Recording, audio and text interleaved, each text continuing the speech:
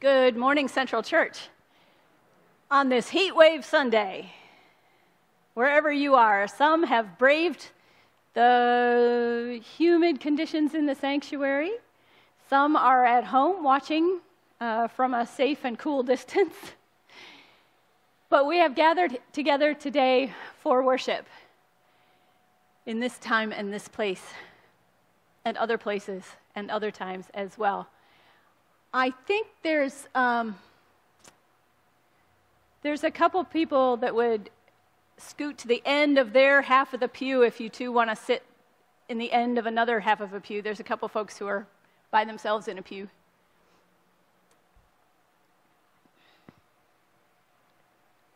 Of course, if you're watching the live stream, we welcome you to be here in person at 9:30 a.m. any Sunday morning, where our services are one service at 9:30 through Labor Day. We'd welcome you to be here as well. If you come early, you can sit next to a fan. We are still taking some precautions for keeping people safe in this still COVID time. Our benchmark really is we're waiting for vaccines to be available to children 12 and under to really consider what post-COVID looks like. But since we're not there yet, we are still taking precautions. You are absolutely welcome to, if you are vaccinated and comfortable, to take off your pews while you take off your masks. Take off your masks while you are in this. I don't do well with heat, y'all. take off your masks while you're sitting, but to put them back on as you're moving around the sanctuary. We still have pews roped off for 6-foot distance, and as I said before, if there's one person sitting in a section and they go all the way to the end, then 1 or 2 people could sit at the end, the other end. That's still pretty far away. We are still filling out the friendship pads, so find that brown pad near you, and if you'd leave us your contact information, that would be very helpful. There will be more changes, more relaxing of restrictions through the summer, so stay tuned for that. Just a little carrot for you. We're going to sing on July 25th. If you've seen the newsletter, that's all outlined there. But if you sing, you'll have to wear your mask. So there's a little trade-off there. Anyway, if anybody finds themselves getting too warm in here, if you go halfway down the hall to the office, the air conditioner is on in there. So if you find yourself struggling with the heat, feel free to go down there and take a chill break. Okay. Oh, Laurel is here with me this morning. I am talking too fast, I think. I'm getting ahead of myself. Laurel is here this morning to serve as liturgist and co-host for this worship service. Dick James will be reading scripture. Sean Stafford and Chad Loudon are here to make beautiful music with their glorious gifts. And the tech team is back there making it happen today. We've got Christopher and Ben and Nate and Carol and Bob, making sure the live stream goes well and that you all can see everything you need to see. I'm not sure who's hosting chat today. Is that you as well? It's me. Ew, Laurel's doing lots of things today. So we are here to worship together, though we may be apart, living God's love into the world from this place, from this worship into this week.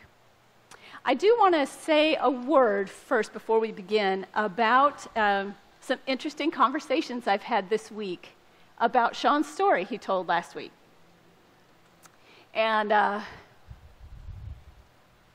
it's an interesting moment for particularly white folks to check our privilege and to examine the ways in which we hear stories and we hear things.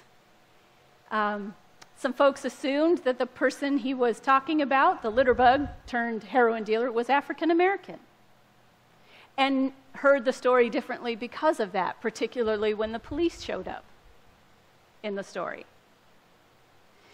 Some folks assumed it was a white person, and so you hear the story completely differently there.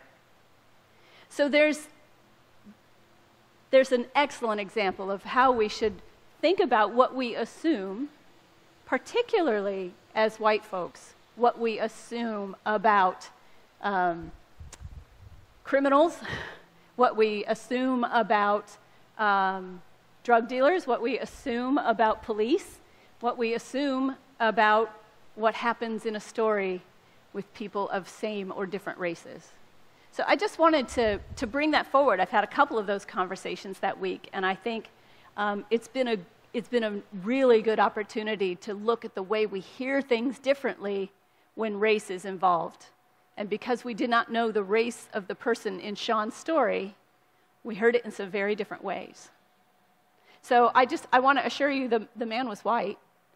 I don't for a million years think Sean would have gone chasing someone down in the street who might have been African American. I don't know. I don't know how that would have worked. I know. So it's a thing to think about. I think the story still is amazing, and Sean getting heroin off the street's always a good thing.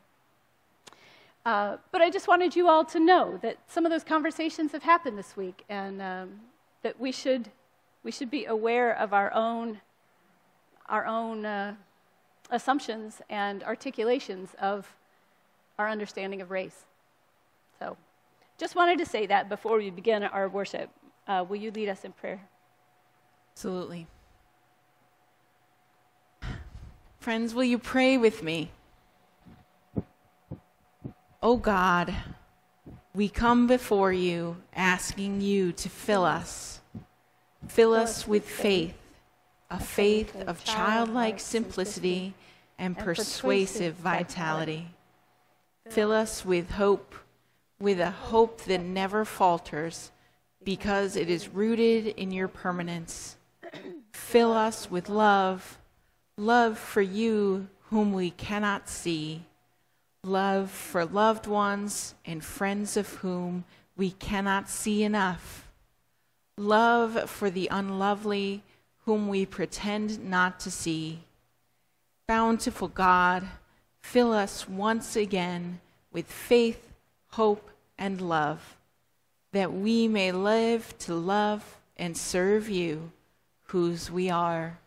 In Jesus' name we ask it. Amen. And so we continue our worship together with music from Sean and Chad. We are not singing as a congregation yet. So if you are here in the sanctuary, we ask you to listen to the music as prayer. If you're in your living room, you do whatever brings you life. Find yourself in the melody and in the words, which will be on the screen. There were no words, so they will not be on the screen. So find yourself in the melody.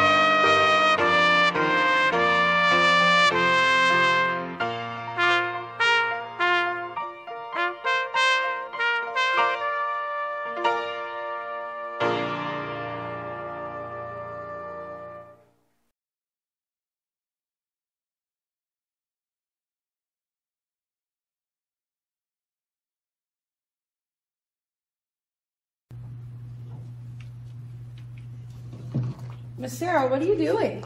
Making s'mores. How come? I decided it was summertime. I hadn't had s'mores in a while. Thought it sounded good. Oh. Why did it make you think to come to church to do it, though? Well, I was thinking about it, and I was thinking that s'mores are a lot like faith. How? Well, first of all, they're messy. True. Faith isn't very cut and dry. It's kind of a messy thing. Yep. Second, I was thinking everybody likes their s'mores a little bit differently, just like everybody talks to God and interacts with God a little bit differently. That's true. Some people like their marshmallows lightly warmed. Yep. Some people prefer them a little golden. And then there are those people that really like them on fire. Right. Me. Sorry. Like that. So, I was thinking it's kind of like faith, so I decided I should make them at church. Okay. That sounds good. And there are like ways you can kind of dress up faith a little bit differently or look at faith differently. Like, you can with a s'more. Some people like regular old graham crackers. Mm-hmm. I'm one of those people. I am too. Some people like them with the fudge cookies. That would be good. And then there are people that, I'm a classically chocolate bar myself. Right. I don't know. Sometimes a little bit of peanut butter on there is good, or a peanut butter cup, or Ooh, Thin Mint cookies. Thin Mints would probably be good. Then there's the marshmallow. You put it together. They have different kinds of marshmallows too, right? They do have different kinds of So you marshmallows. could dress it up that way too. Yep. But the biggest thing that I thought about faith that's similar to s'mores What's that? is we should share it. I like that idea. You know, s'mores are fine by yourself. Mm-hmm. They're okay. Right. But they They're taste better. so much better and are so much sweeter With other people. with other people. Sure. And it's kind of like faith like that. Yep. We're not supposed to keep God's love to ourselves. We're supposed to share it. Right.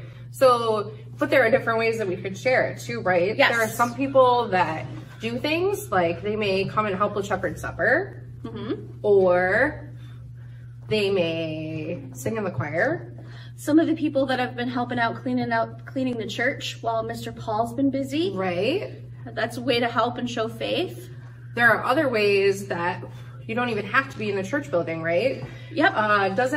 Don't we do like We Care Sundays, or we used to, where we you would do. send cards to those people Yep. that can't come to church? And now we do a lot of that outside of the building now because we talk to each other on email and Yep. Zoom. And right through the church service with through the those church that service. aren't Yep. here in person, that Yep. live across the country even. Yep. So we share faith in a lot of different ways. A little harder to share s'mores long distance though. Right. But these were shared with us.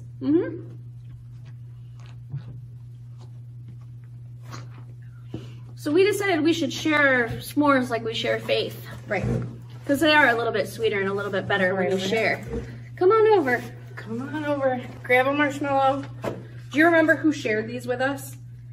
Who shared the ingredients? Who shared? Who gave us the s'mores fixins? Do you remember? Was it Miss Donna and Mr. Ron? So those are people that share their faith, and they shared s'mores with us. So we decided it would be a good idea to share our s'mores too. Why not? So remember, share your faith, have a s'more, have a good week.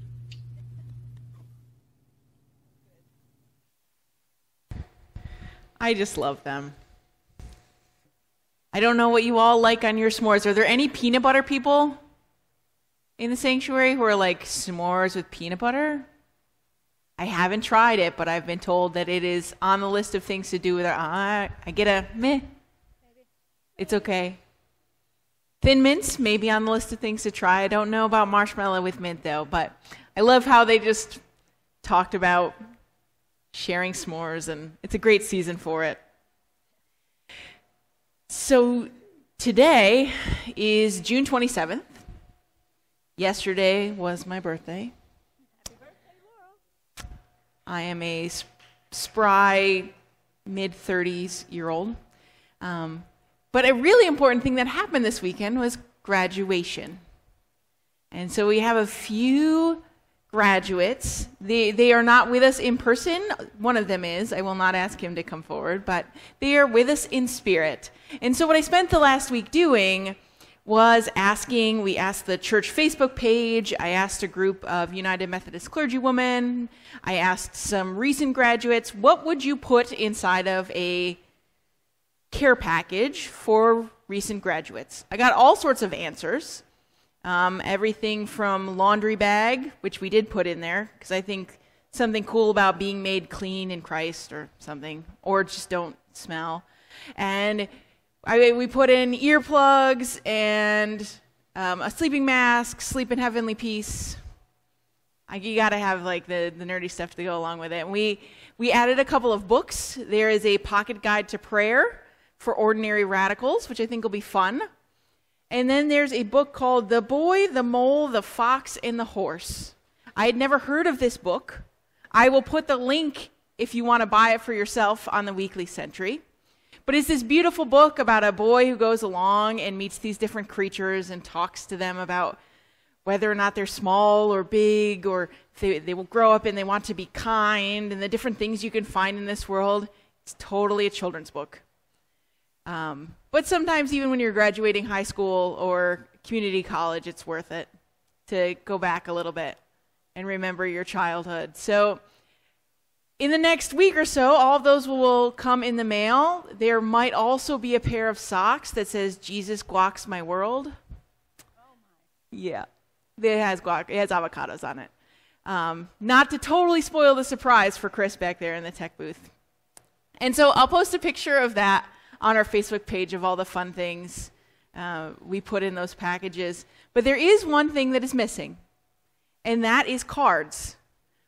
This congregation, both near and far, is really, really, really good at cards.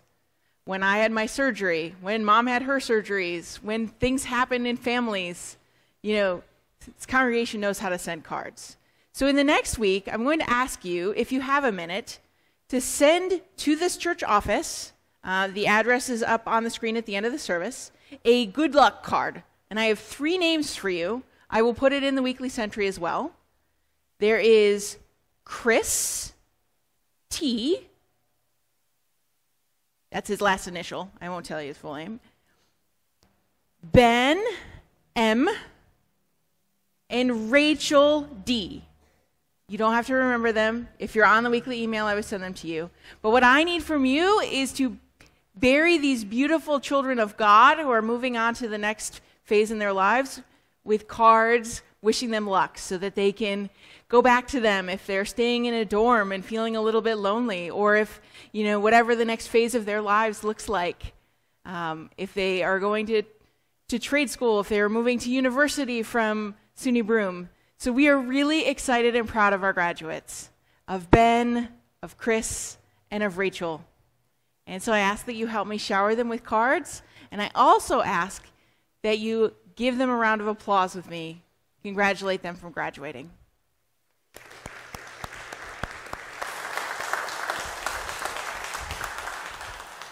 Chris is in the back, so at the end of the service, we can embarrass him just a little bit. He won't come up, but just give him an air high five.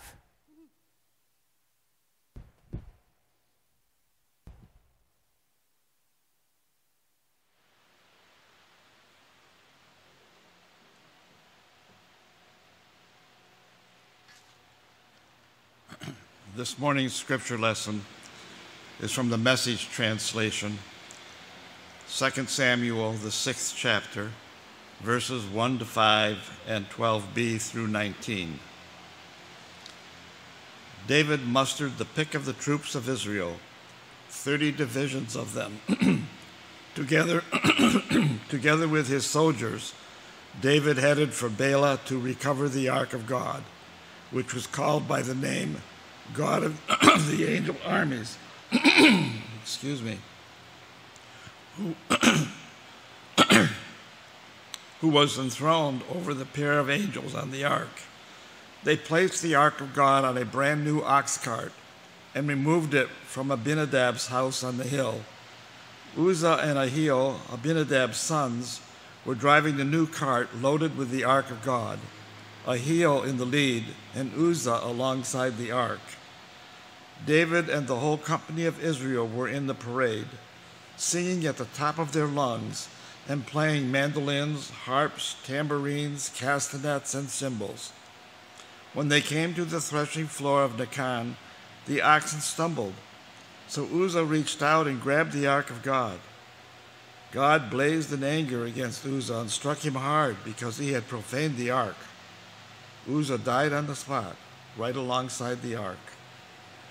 It was reported to King David that God had prospered Obed-Edom and his entire household because of the ark of God.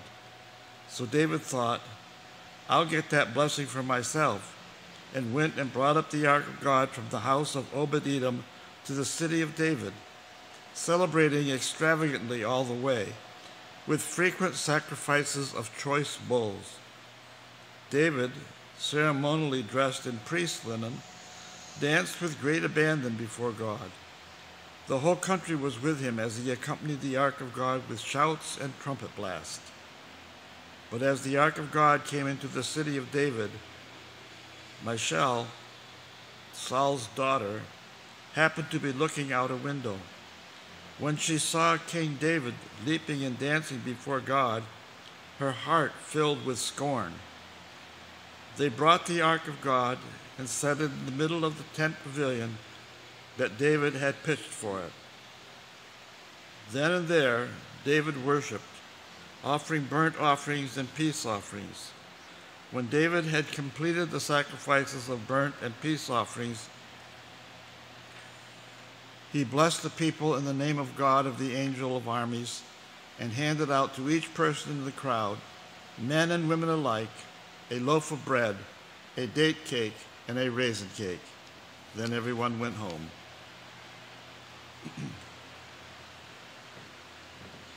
Well, once you get your raisin cake, you should go home, right? So the ark that is referred to here is the famous Ark of the Covenant.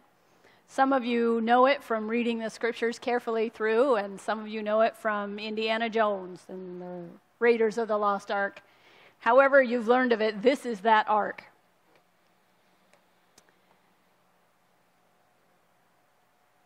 So when was the last time you danced with abandon before God? Like that, maybe.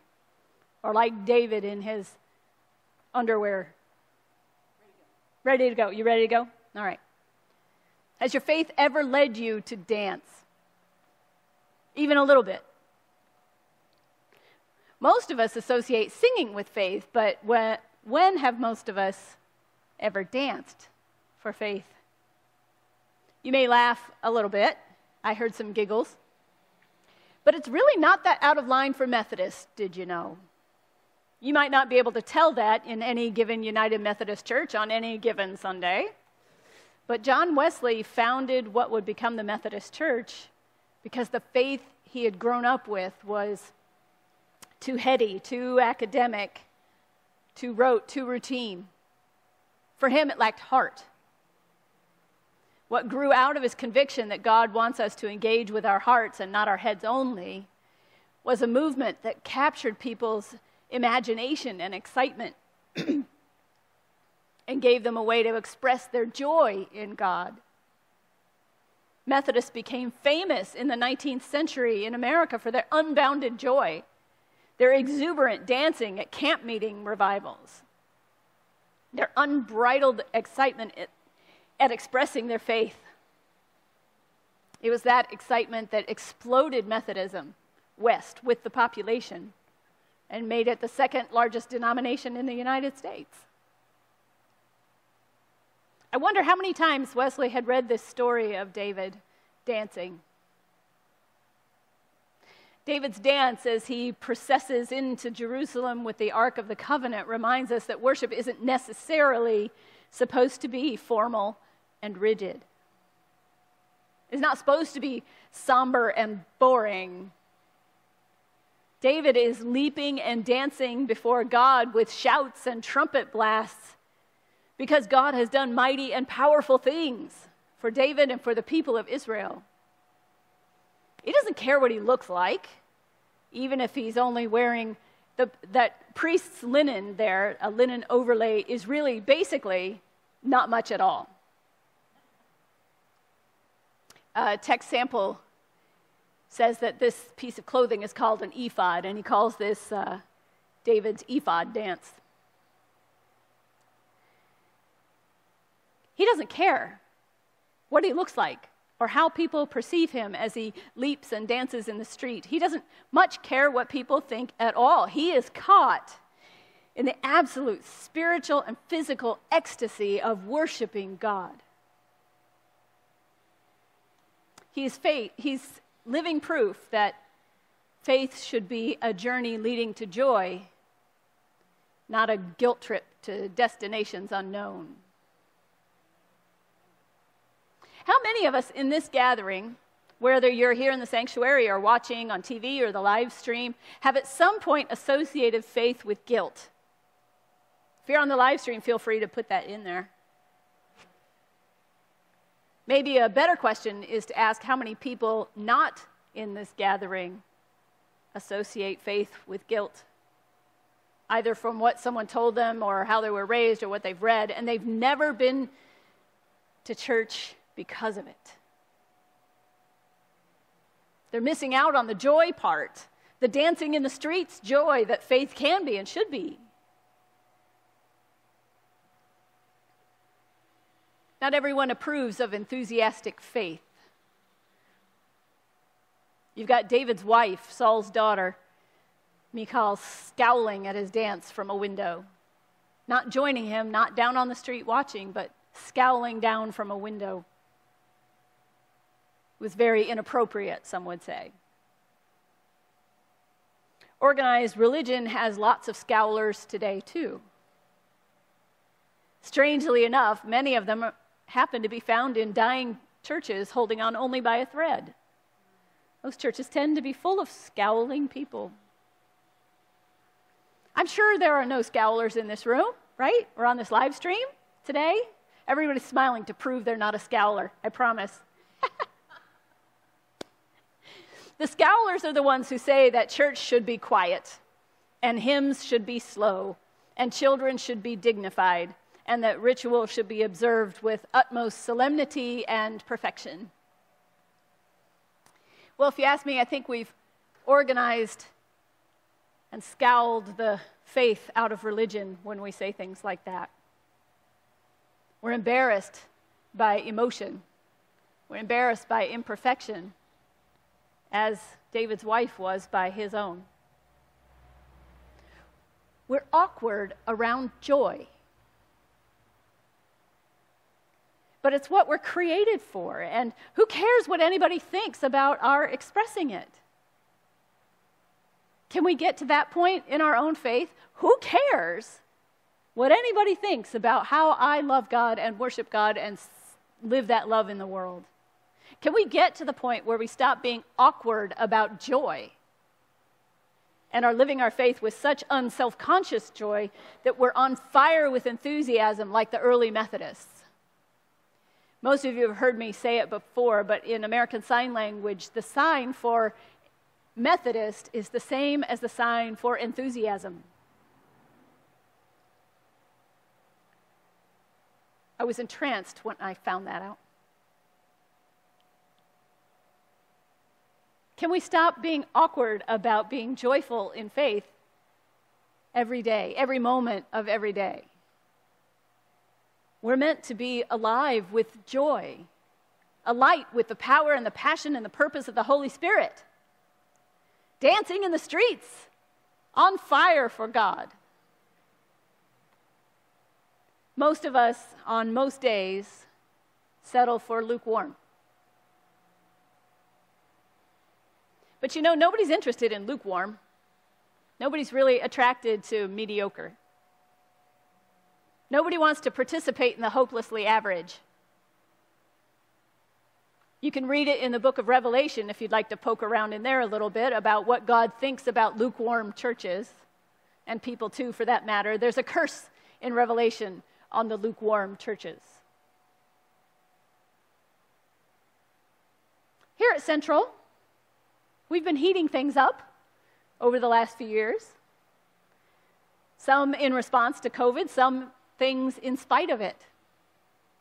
We've grown some new things, we've revitalized others, we've restored others, and we're not anywhere near stopping this joyful journey of following where God's Spirit's leading us. Your leadership here has examined and experienced the spark of the Spirit glowing, and they're listening and they're following, and it's exciting stuff. There's little fires of joy and ministry and power and purpose springing up all over the place. Now, will that include dancing in the streets?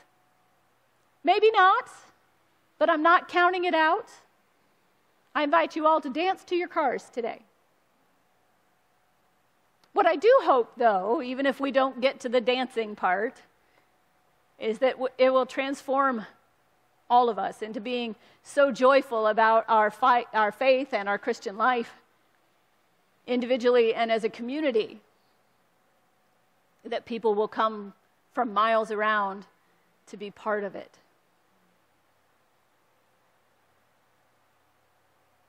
We might have to step out and take risks. We might have to accept that some people will disapprove and scowl at us for our enthusiasm. But that's not new. You read it here first. In spite of the disapproval of those closest to him, David leapt and danced in the streets anyway, because he was joyful about what God had done and what God was doing and was going to do in his life and in the life of his people. There are folks all around us who cannot imagine a joyful faith. Mostly outside the church, but also lots inside the church.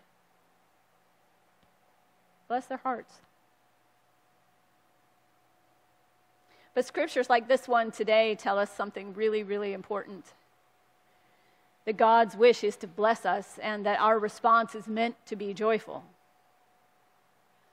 There's a world right around us desperate to hear it, filled with people who are feeling lost or broken or forgotten or turned away.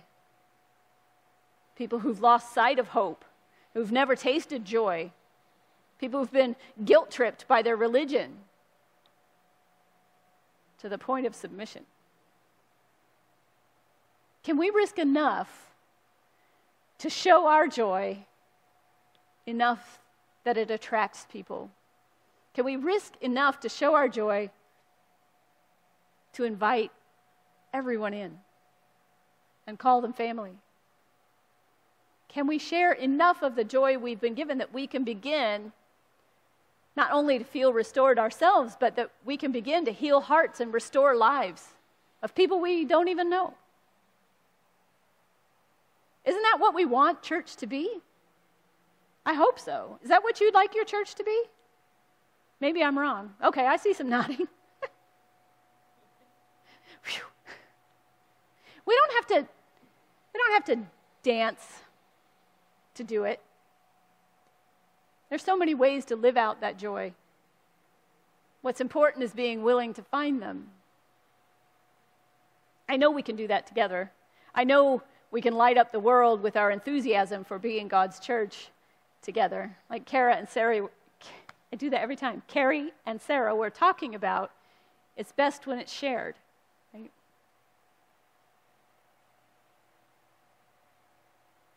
It takes a little bit of a journey to get there. But it's so much better than a guilt trip, isn't it? Anyway, that's my hope and prayer for us at Central in the months and years to come. Now that I know I'm here, definitely for another year. At least for the next year, that's my hope and prayer for us at Central. God's Spirit is here. It's lighting fires all over the place. I hope we can dance with joy at that because it's great good news. Thanks be to God for it. Amen.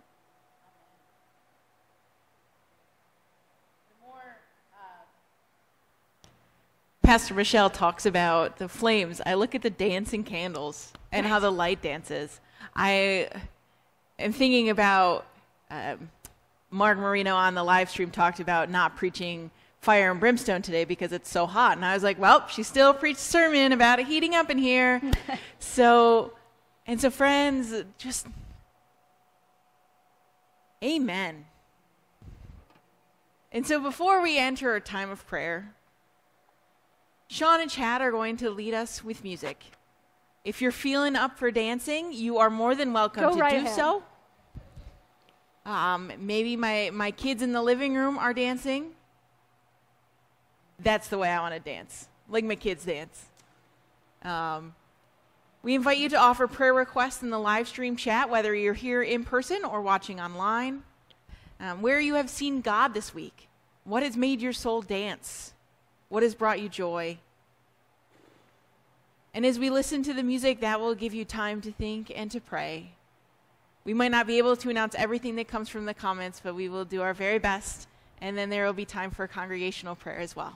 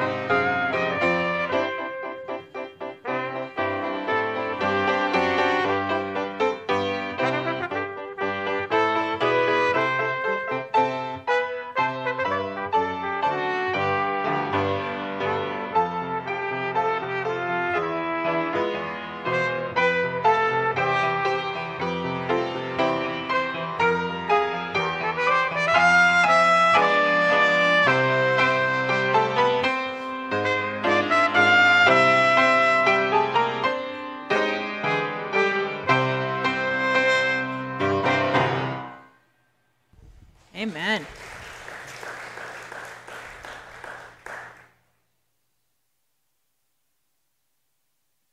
As we enter into a time of prayer, I wanted to start by lifting up the people in our prayer program. Each week, we go through our directory of members and we lift up specific people so that we make it through the directory in a year. If you hear a name that you recognize, by all means reach out to them. If they are here today or if they are watching on the live stream, just know we are praying for you this week.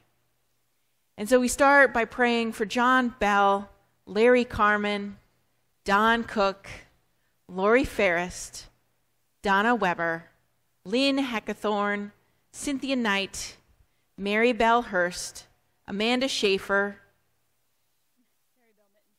and Mary Bell Mitten. For those who are in the hospital or recovering at home, we lift our prayers for Lillian City, Millie Jones, and Shirley Panetti. And for family and friends with prayer needs this week, we lift up Jack Layer, Gladys Hansen, and Dave and Lynn Weston. Cindy Tedeschi is doing her own dance of happiness and joy that her mother is off hospice. And so her prayers, she gives thanks that her prayers have been answered. There are prayers lifted up for the beautiful music that is offered today. And we are so thankful for you both, Chad and Sean.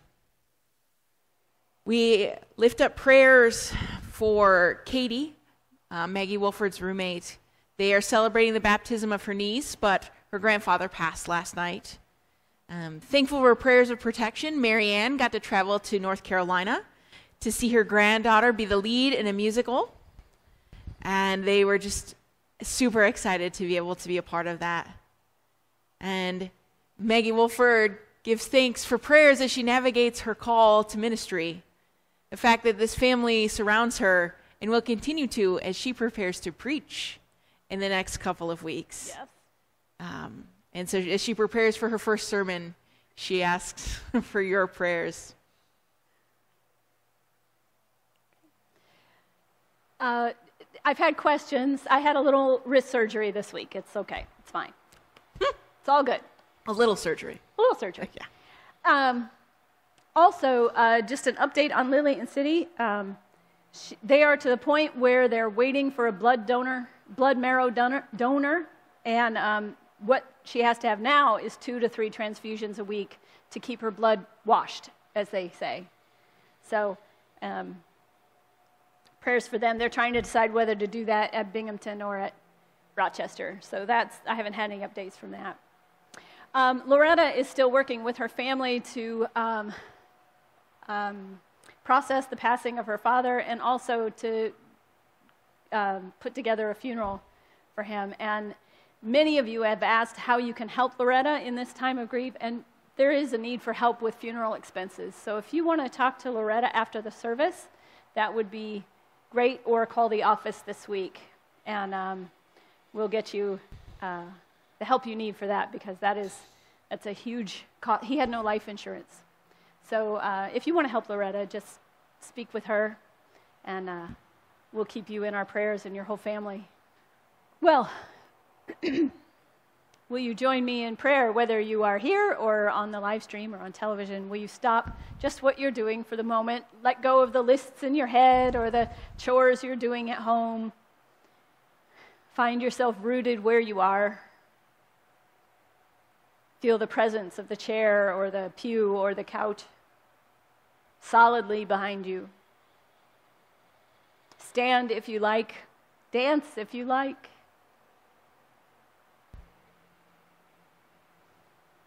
Let the silence fill you up.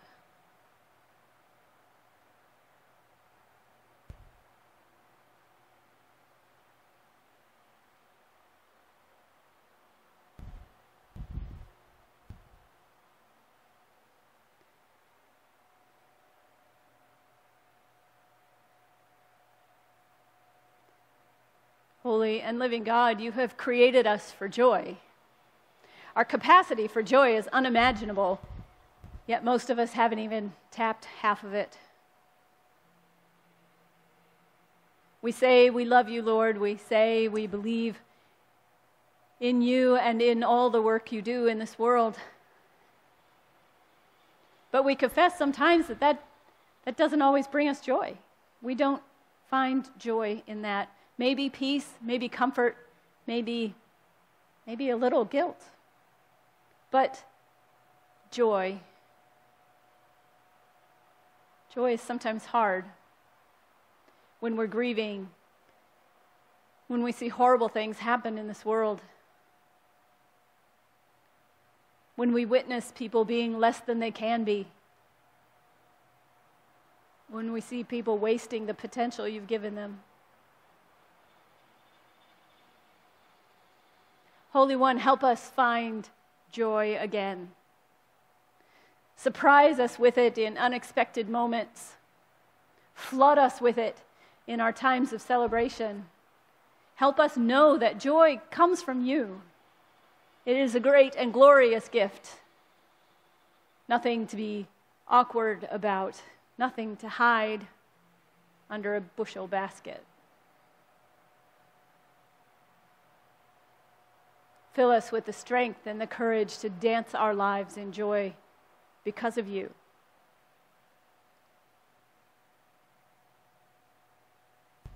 For many whom we've mentioned today, joy is a short commodity. And so for those we've lifted in prayer already, we ask that you touch them with joy, some measure of joy, wherever they can glimpse it. And we carry others with us who may be struggling with one thing or another, who may also be celebrating. May you shower joy on each one of them. Please hear us as we lift their names to you, as we speak them aloud.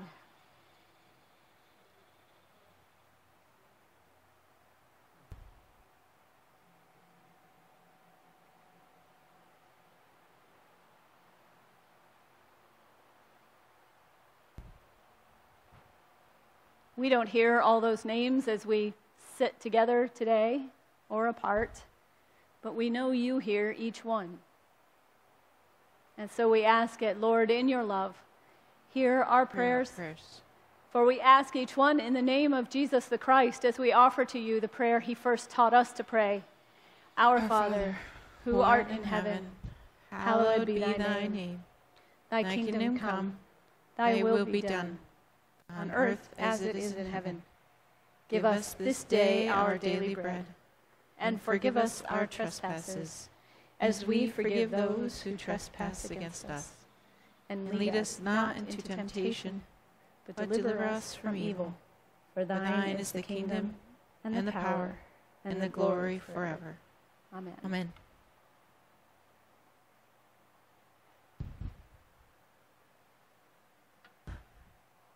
As we come to this morning's offering, I wanted to talk about the fact that offerings can look different sometimes.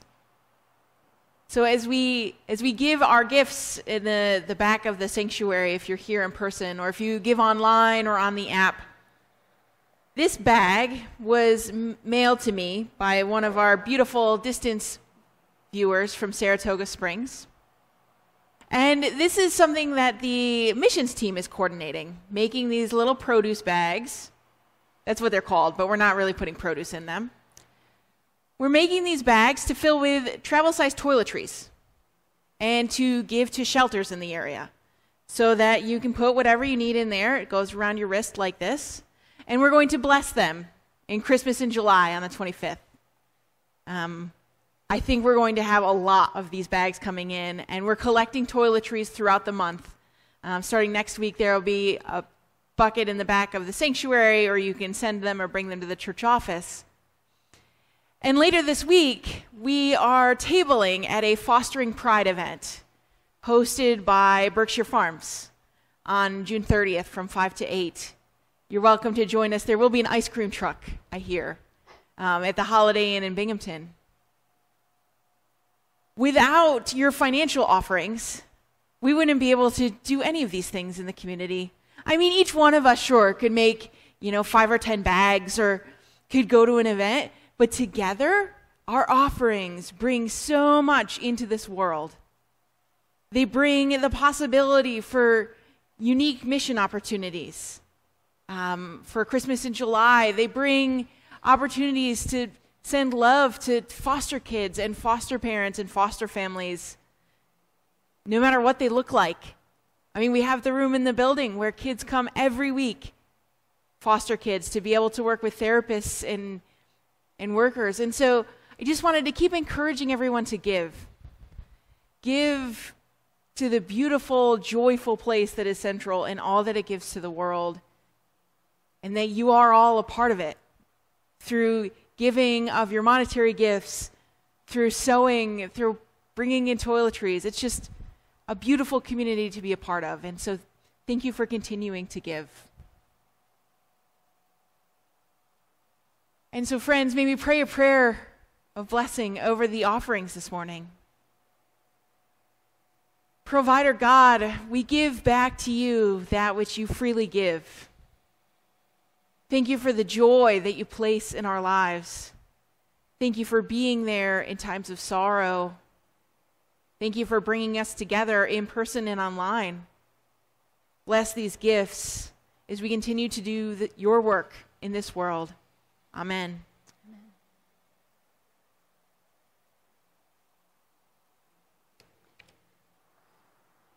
We would love if you're on the live stream at all, or if you're not, but on social media, we'd love if you would share the link for the YouTube live stream on your social media platforms. Share your experience of worship here at Central. whether in person or at a distance, with your friends and family. I'm telling you, it's the easiest evangelizing you will ever do. Facebook made that so easy. Let people know what it means to you to be part of this congregation.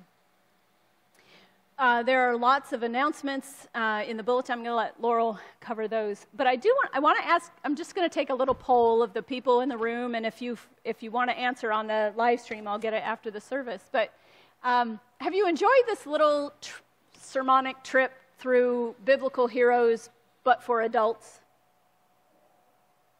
Do you like that?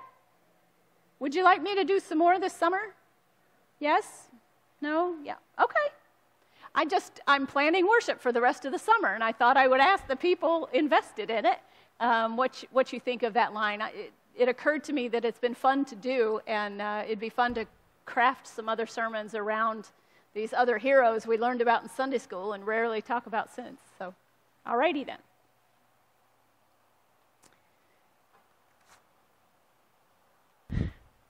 So lots of things are happening at Central over the summer. Just a reminder, if you haven't gotten your tickets for the garden tour yet, I heard there were a couple of answering machine messages, which is kind of cool, for the garden tour. Tickets are $20, but you get to learn about things from pollinator pathways and conservation to getting to see some really amazing gardens in the area. The clothing center will be open the first Saturday in July. There will be me and some other volunteers to be able to help from 9 to 1.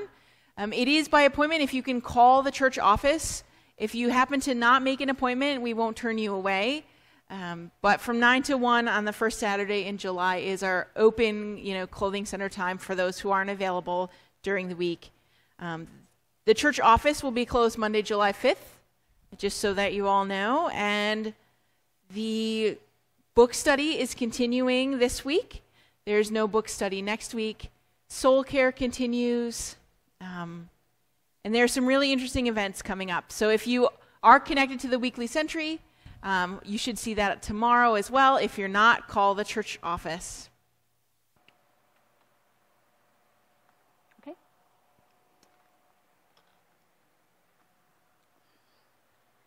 Well, as we go from this time together, synchronous or asynchronous, from this place or other places into this week and into this world, may you know the joy that is integral to the faith in God.